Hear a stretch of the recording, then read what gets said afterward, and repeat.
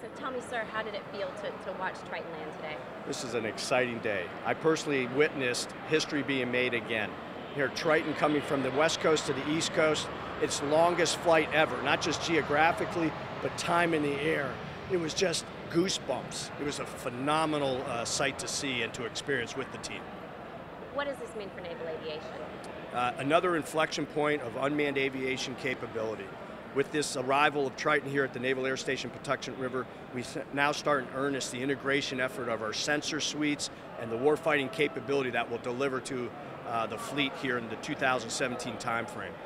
This is an enabler and a game-changing capability that will be blended with our P-8s to make sure that our fleet has got the right maritime surveillance capability today and into the future. This is an exciting day.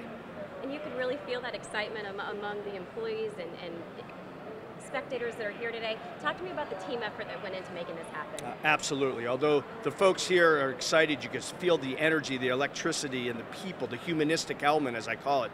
But this team, this Navy, NAVAIR, PMA 262, and the Northrop Grumman team coming together, long, hard road to get the design requirements right, bend the metal, write the code, put these air vehicles together, and then put the complete system together.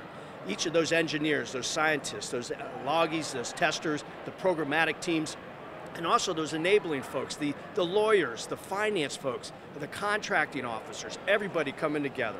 This is a complete team effort, and each of them have a say in this and have a justifiably proud moment of bringing Triton to Pax River. Thank you, sir. Thank you.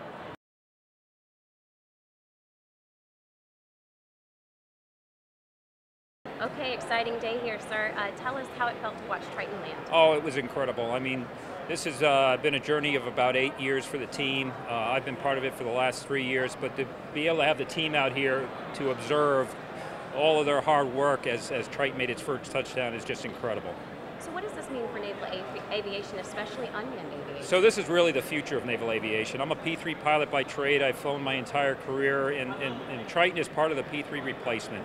And so when I think about that and think about where this is going to take naval aviation, it's just incredible. The technology, the capability, it just redefines how we do things. All right, and tell me about the team effort that went into making this happen Oh, today. total team effort, and what's incredible is we have people here that were part of the program in the beginning who have left the program and come back. We have people on the program team who have been here since the beginning, and of course the current program team.